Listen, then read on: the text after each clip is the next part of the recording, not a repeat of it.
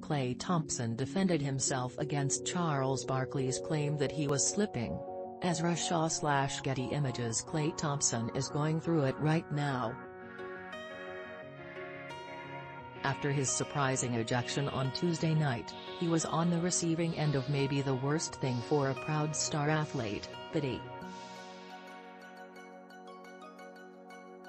Phoenix Suns guard Devin Booker, who Thompson chirped all night, said that the Warriors guard was having a tough night.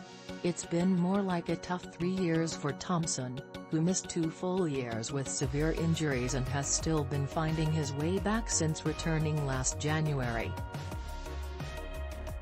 TNT's Charles Barkley said the somewhat obvious after Tuesday night's loss to the Suns, Thompson and Draymond Green were clearly past their primes.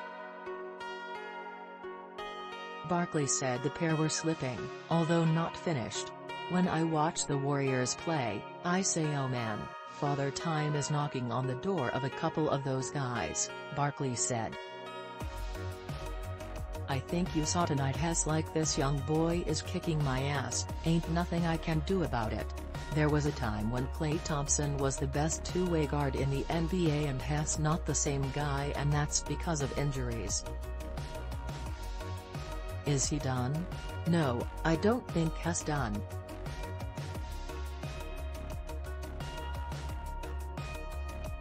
I think he's slowing down and it's catching up with him, that's why he's frustrated." Those comments got back to Thompson, who was coming off his best game of the young season Thursday night. He had 19 points in 29 minutes in the Warriors' 123-110 win over the Heat. He was genuinely emotional when discussing Barkley's comments, saying they hurt my heart. Here's his response in full: "Someone like Charles Barkley, with the platform he has, says you're not the same player prior to the injuries you had. It's like, no duh, man. I tore my ACL and Achilles in consecutive years and I still helped a team win a championship," Thompson said. "It hurt hearing that cause it's like, man, I put in so much freaking effort to get back to this point. It's hard to put into words what I had to do to be the player I am today. I played 57 games in 3 years, give me some frickin' time to get that back."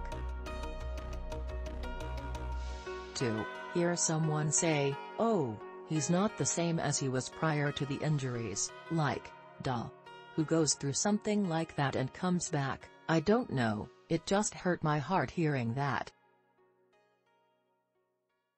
But you know what, I'm going to internalize it, and it's gonna be fuel for me to be even better. And I'm very proud of what we accomplished last year, and I feel like I was a huge part of it. So I'm not gonna let these injuries be a crutch for me. I'm gonna keep going and have a great year. Bet on that."